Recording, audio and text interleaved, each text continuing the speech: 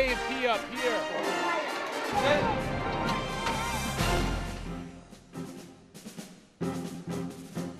Hi, and welcome to Freedom Watch Afghanistan. I'm Staff Sergeant Trevor Pedro. The Afghan National Army is in the midst of strengthening its force, so one day it can stand on its own. To do that, it must turn more than 70,000 young men into well-trained soldiers. Marine Corporal Todd Hunter shows us where that transformation begins. The dusty, barren terrain at the Kabul Military Training Center can sometimes make it feel like one of the most desolate places on Earth.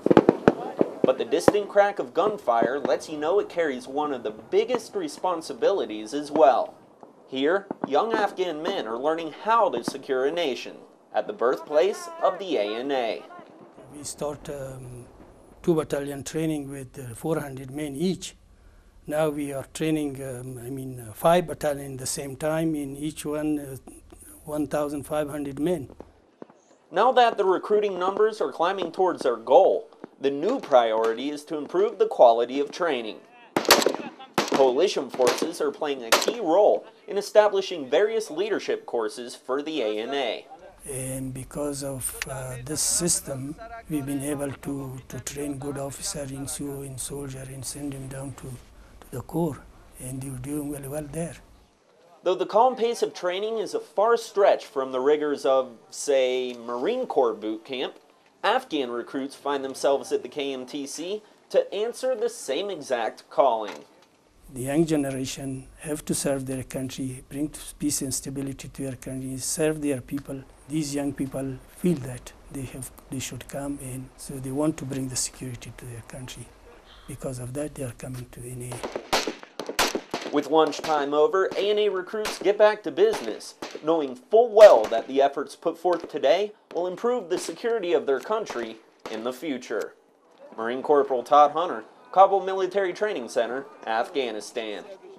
The Kabul Military Training Center is just one example of Afghanistan's dedication to development.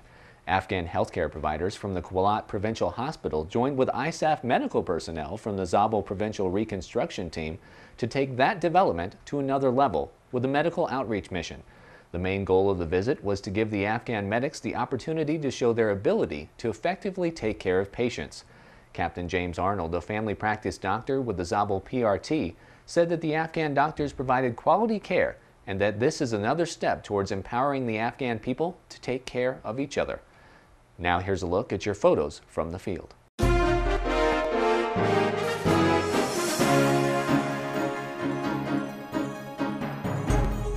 The 173rd Special Troops Battalion took a moment to celebrate their 300th day in Eastern Afghanistan in support of Operation Enduring Freedom. The 173rd commemorated Spartan Day by pinning Afghan campaign medals and eating cake.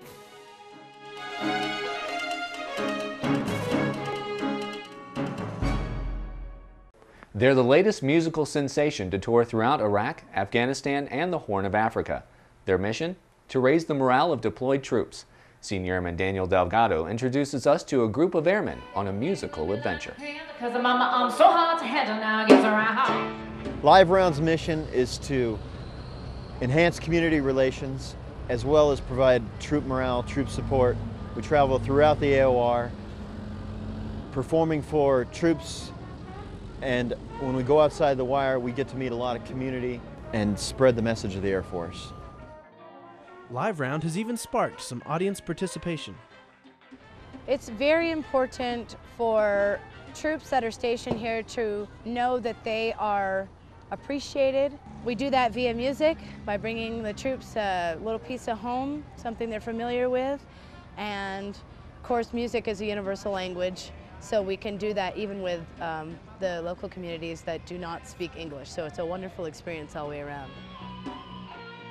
So far on this tour, Live Round has performed 56 shows for audiences on and off base in 6 countries.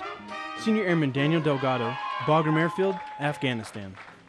That's all for this edition of Freedom Watch Afghanistan. I'm Staff Sergeant Trevor Pedro. Thanks for watching.